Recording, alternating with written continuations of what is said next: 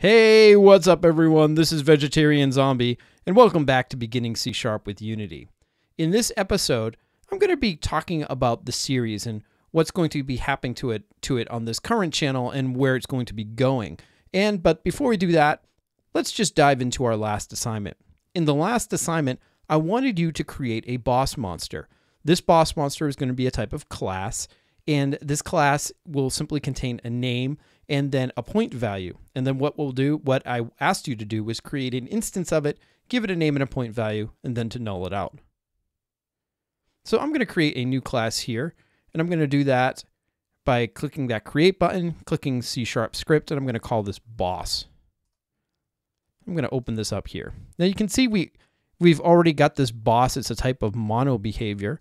And what I'm going to do is I'm going to delete this, and this is just going to be just a regular class like so, not a mono behavior class. Now I'm going to give it a couple of variables. The first one is going to be a name variable. And I'm capitalizing this since I'm actually not going to be using this in a mono behavior. Unity has its own capitalization standards outside of C#. And we'll be getting into that later in this series.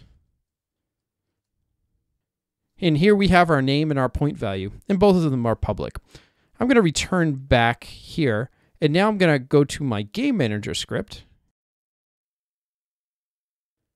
And now what I'm going to do is I'm just going to delete all of this right here. Now what I can do is create my new boss monster. And first we're going to call it boss like this, and we'll just call this monster. And we're going to create a new boss. And now let's assign the monster the name, and we'll call him Frank. And we'll assign a point value. Since he's a boss, he's going to have 1,000 points. So we've created this boss monster, and let's say we use them, and then later we want to get rid of them. The way we do that is we just put monster equals null. What happens is that now this monster becomes eligible for garbage collecting, and then the garbage collector will destroy it the next time it runs through. Okay, now we get to a bit of a crossroads of sorts. Now, for those of you who are wondering, I do have good news and I do have bad news. And as always, we're going to start with the bad news first. That way, you're not going to leave this video with a sort of bad taste in your mouth. Bad news is this is going to be the last episode on this channel. Now, before you freak out or start lighting your torches and sharpening your pitchforks, don't worry. I'm not saying that this is the end of this series. Rather, I'm going to be moving it to another venue. Now, if you've been watching this series from the very beginning, you'll know that my name is actually Brian Moakley, and I am the Unity lead over at raywinderlich.com. And as the Unity team lead, my job is to work with the Unity team to develop tutorials so that ultimately you can learn Unity. You basically go into the site, raywinderlich.com, for free, and you can just take these various different tutorials that will slowly get you up to speed with Unity. One thing I've realized when working with students throughout the last year or so is that a lot of people are really interested in making games, but they don't have a lot of programming experience. What I did with this series is I created it specifically for those people.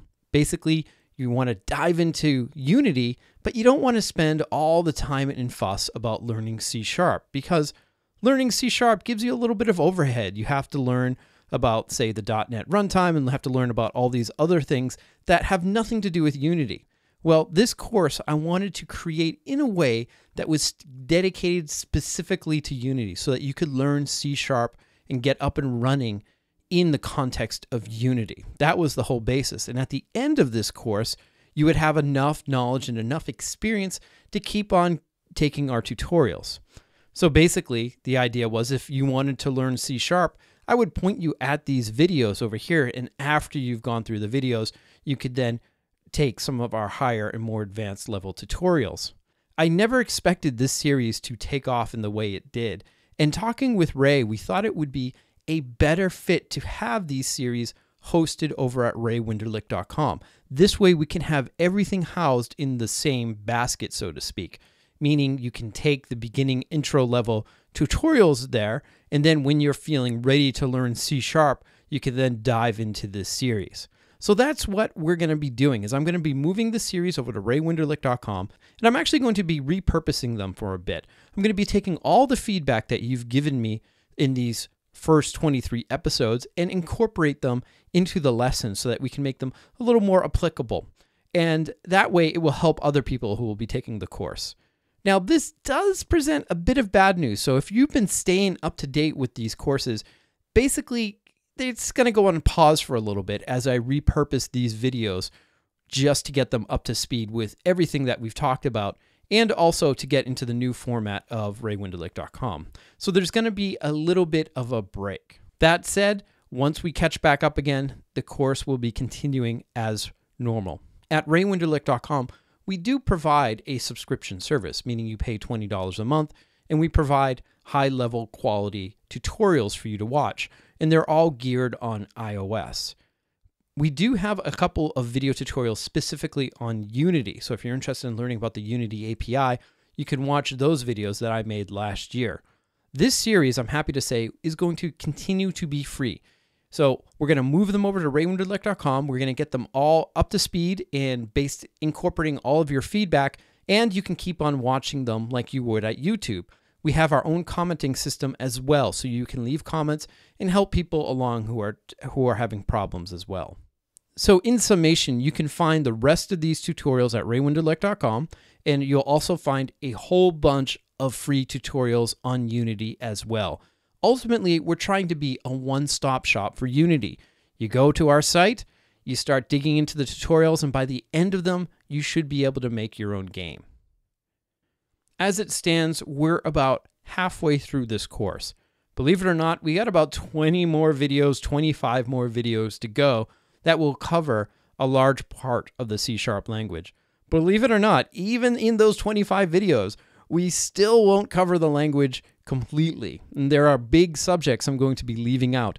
But here's the thing, if you make it through the end of this series, you will have the experience to pick up and learn from other resources where you can fill in those gaps. Basically, you'll be up and running, and that is the whole entire point of this series. Well, I hope you've enjoyed these tutorials so far. I've had a blast making them, and as I mentioned, I had no idea they would grow to the level that they have. That said, when I start producing these over at raywunderlich.com, I won't be producing any more on this channel. But I highly suggest you stick around, as I do lots of Let's Plays on various different games, and I often cover games that are developed in Unity. In any case, I want to thank you so much for watching. I hope you've learned a lot. Again, you're always welcome to reach out to me if you're having any issues or so forth, and I'm looking forward to continuing this journey over at raywunderlich.com. So head on over there and say hi. All right, everyone, thanks again for watching, and I will see you over there. See you then.